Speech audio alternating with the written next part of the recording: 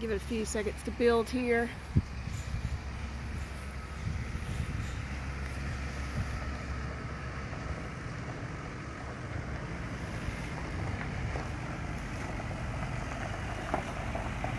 Got Kit and Brenda went to pick these two babies up today.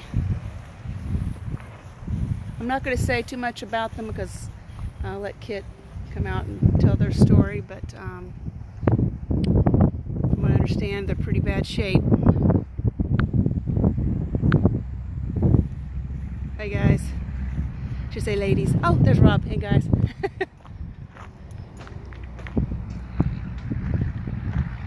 And Brenda and her granddaughter.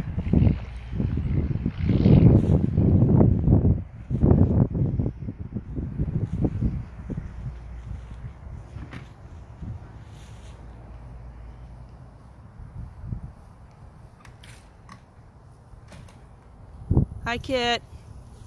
Hey. You've already got quite an audience. Yep.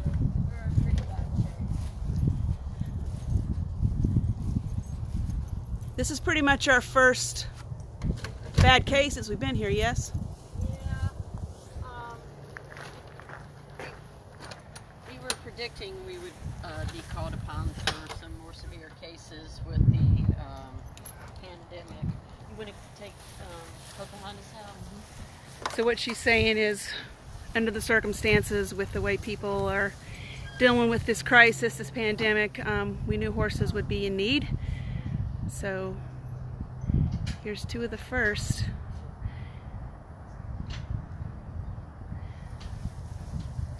So these guys will be under strict quarantine protocol. They will be.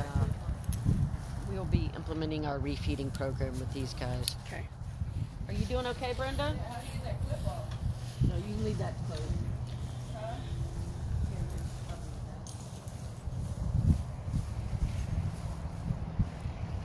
So she said they will be under strict quarantine and starting on a refeeding program.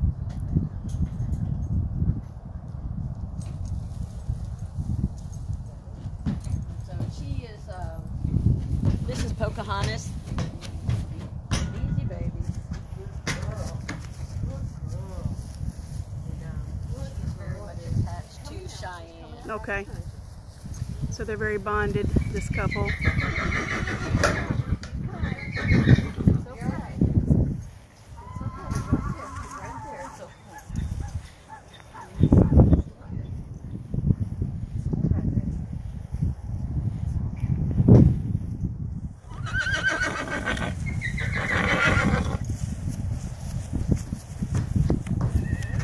Okay, he's already trying to back off.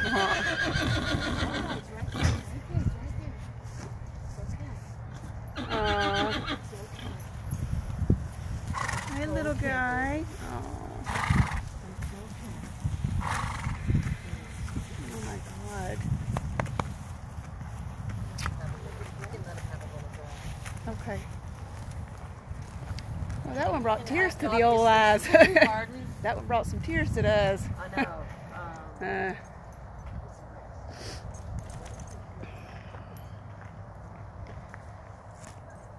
So, I mean, I don't know what you want to see to say. This is a owner surrender case. The owners had never owned horses before, and there was a situation that arose where some real estate was changing hands, and the people didn't want the horses that were on the property. They didn't want to see the horses put down, so they agreed to take them to their property. Okay.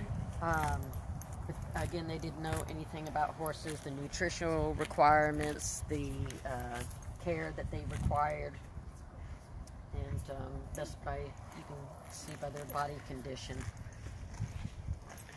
Kind of get a look here. So they were seeking to place the horses. He's got some kind of little growth down there. They did not have proper forage for the horses. Okay. They were under the understanding that they just thought that they needed small amounts of grain, but I don't know to what extent they were actually providing grain for them, but they had absolutely no forage whatsoever on them, so we're just going to let them have a little bit of grass here. Okay. And then we'll take them to their quarantined area. Okay. So they will receive 6 small meals a day of alfalfa pellets to get them on their refeeding program, to get their gut acclimated to accepting feed nutrition.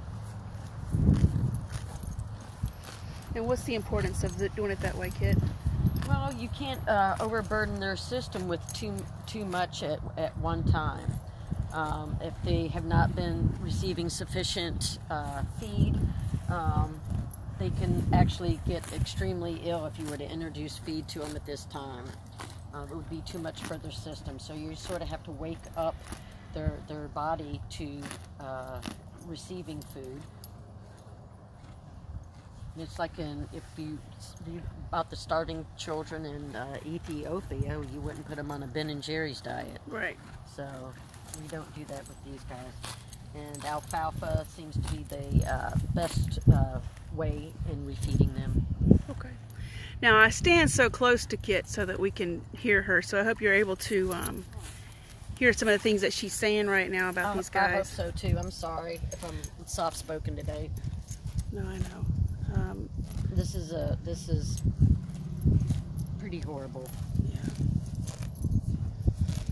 Let's go ahead and take them to their stalls.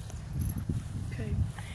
And we'll be getting back on here and looking at your questions and answering those probably later this evening.